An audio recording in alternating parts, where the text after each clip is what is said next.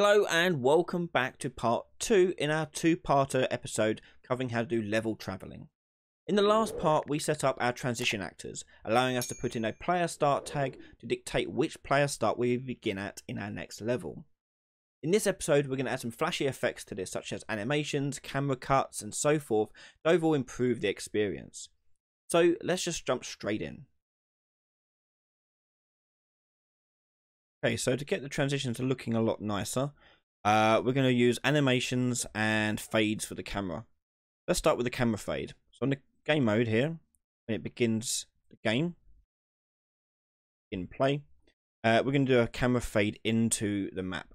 So get player camera manager and start camera fade. This node here will take a from alpha to alpha. So I want it to go from 1 to 0, leave the color black. Okay. And I'm going to set the duration here to, let's say, 1 second. Okay. So it will take 1 second to go from all black to no black. And for that, hit compile and save. Cool. Next, we're going to go to our transition and set up stuff that's happening here. So what I want it to do, I want it to animate and move the character and change the camera view. On the viewport here, we're going to add a camera to this transition. Camera, and you can leave it wherever you want, doesn't really matter, because each transition is going to have our own custom camera position. But let's say default one here, just turned around looking at boom here. Okay, nothing special, just doing this. So the next thing is we want our character to automatically walk through the door. So you're not pushing the key, they're going through it, they're going through on their own. So what we're going to do here is we're going to add a scene component to this. And this scene component, make sure it's not attached to anything, separate from here. This scene component we'll leave and call it as a destination. And what we're going to do is go to the event graph, and I'm just going to disconnect the open level for now and move that to the side. And after the cast of third person, I'm going to get the player controller and unpossess its current target, which is the player character. So I'm going to take control away from the player controller. We then want to take the, as third person character, tell it to spawn the default controller and get possessed by it. That's what this does. This will spawn the AI controller and possess it straight away. Then we can tell it to move to user AI move to.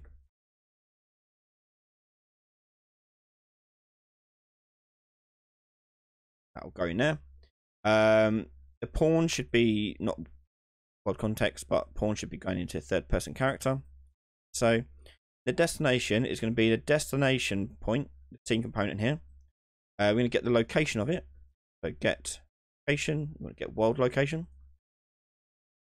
And then you want to get a random point in navigable radius. This ensures that it will find a point that the AI can actually reach and navigate to. Plug that into destination. Set the radius here to 50. Okay. So once we've done that, that will make it move towards that spot, that point. We're then going to tell it to change the camera view. So we're going to get player controller, and we're going to set view target blend. Plug that into the target,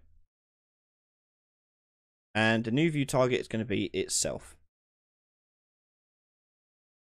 I'm going to change the blend time here to 1 second, and after that we're going to do a camera fade.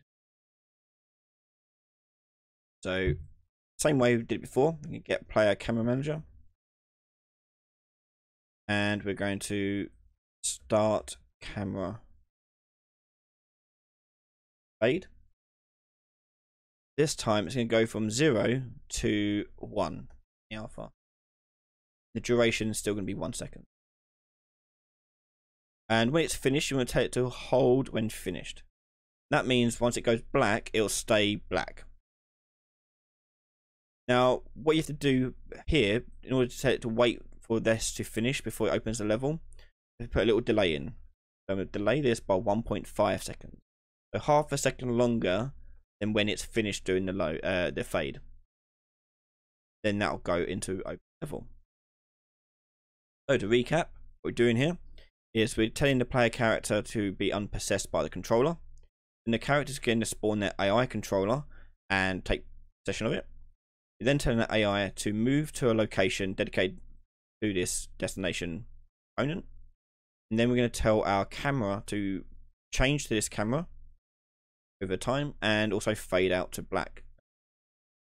Once it's finished doing that, it'll wait for 1.5 seconds and then it'll do open level. That's it. So the one thing we have to worry about here is that the player controller will automatically try and manage what camera should be used at all times. So we have to change that. So we're going to create our own custom controller here. Create a new blueprint class, new player controller, and call this one custom player controller. And all we're going to do in here is we're going to tell it to not actively manage camera. So up here it says auto manage active camera. Turn that off. File. Then on the event graph here, on begin play, we're going to get controlled spawn and tell it to be possessed by the camera. Set view target. Blend. Target will be self because this is the controller. You'll leave that as is. And blend time will set to 0. So it just snaps to the player character at the start of the game. Save. I'm going to tell our game mode to use our controller. Open up the game mode, go to the right hand side player controller class and choose custom controller. File and save. So with all that done, we're going to go into our level here and set up the camera position for all our things and also the destinations. So let's click on this one here and we'll click on the destination in details panel and we're going to move that back there. Okay, special, just move it. And the camera, I'm going to leave it here for that one there. Actually, no, let's turn that around. Let's click on the camera here and let's move it this way. And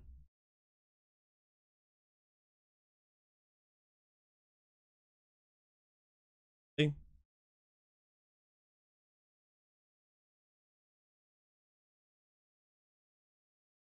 Excellent.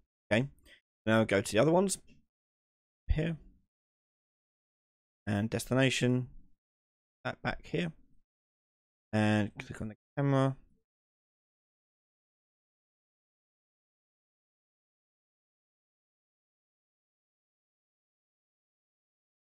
Yeah. And then I'm going to save this and go into those other levels. Those ones up.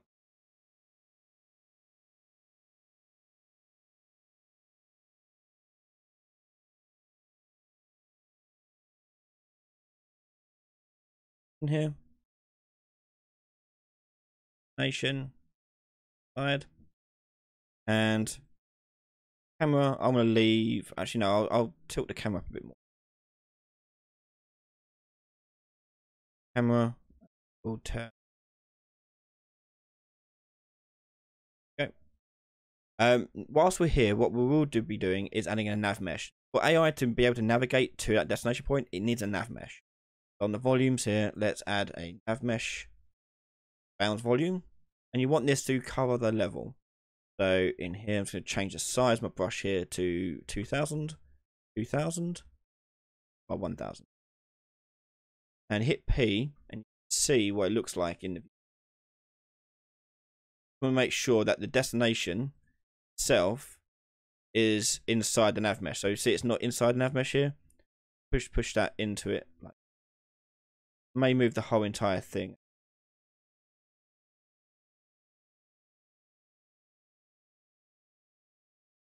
Okay, as long as the destination is inside the nav mesh. Okay, save on that one and go to the other sub level. Again, we want another nav mesh in here, so let's drag another nav mesh. And we're going to set that one to 1000 by 2000 by 2000.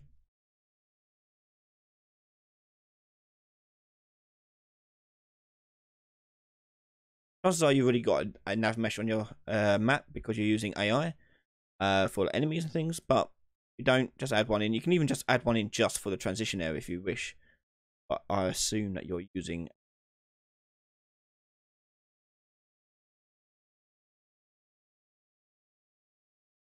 and by 3000.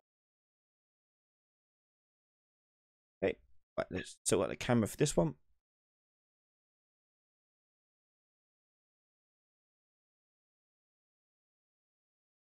And I'm going to click on the nation forwards, keeping it inside the nav mesh. And then click on the camera. And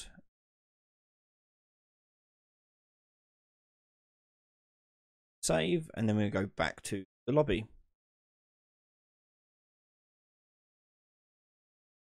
My lobby screen here, just going to add a nav mesh to this. Set that 10,000, 1,000, 5,000. P. C. Okay. So for each one of these, make sure the destination again is still inside the nav mesh. That one's outside of it there. We're going to push that in. And over here. Oh.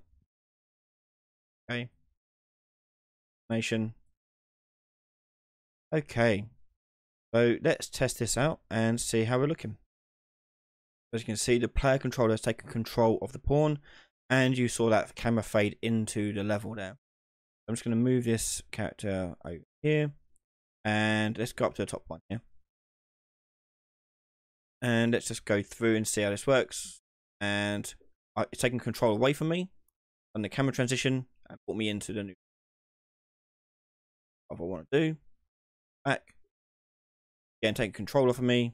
Transitioned. Level.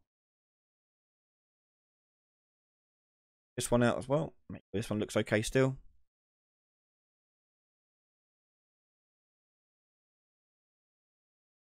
Good.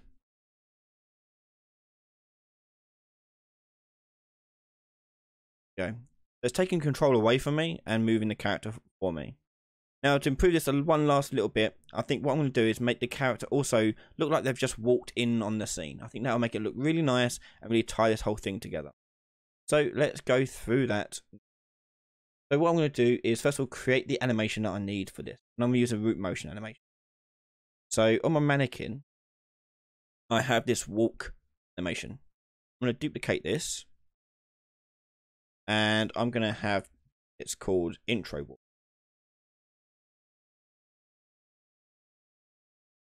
And on the intro walk, I'm going to add a root motion additive track to it.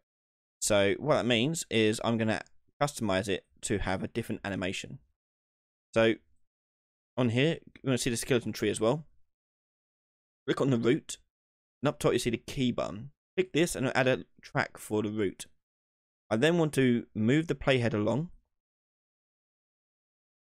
the end, and then move the root ahead. Hit new key. And you should see a green line appear here on the additive track. Now you just want to test this out and make sure this looks okay. That it is moving at the right sort of speed and traveling the right amount of distance. I think that looks okay.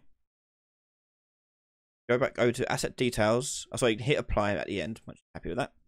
Then you want to go down to the details here and set enable root motion. Save. Close that. I'm going to right click on it and I'm going to create an anim montage. Use it anim montage. I need to edit my animation blueprint to use it. So I'm going to go to animation graph. Between these two, I'm going to add a slot to our animation. This allows the montages to go into here and take over the animation. And all I'm going to do is go to my third person character. And on begin play of this character, play, I'm going to take the mesh and tell it to play. And the montage to play, intro walk. File and save that. Okay, so we're all done here. Now let's test this out.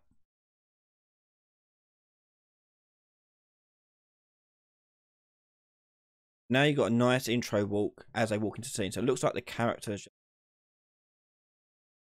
again over here. So only a short second. If you want it to last a little bit longer, you can do. I'll show you how to do that. And let's go to our animation again. Here, go to the montage. And all I'm going to do is I'm going to go to the asset browser and put in another intro walk. You've got 2 of them. And I can just change this one to end a bit shorter here, so 0.5. I've got 1.5 times of the intro walk. That should give us a nicer. Obviously, if you want your character to do anything else animation wise, obviously you don't have to do a walk. When they come to a scene, there you go.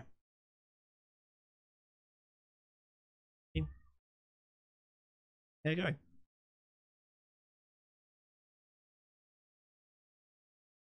There's this one.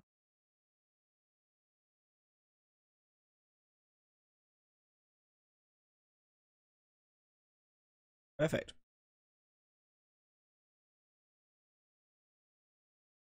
And there you have it. That's the end of part 2 and our end of this mini 2-parter. Thank you so much for watching. I hope that you enjoyed it and saw some very useful stuff out of it.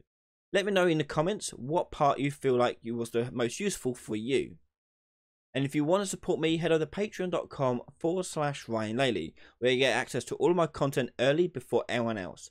Massive thank you to all my patrons, YouTube members, and everyone else supporting me in this endeavour. Thanks very much for watching, and I'll see you all next time. Bye everyone.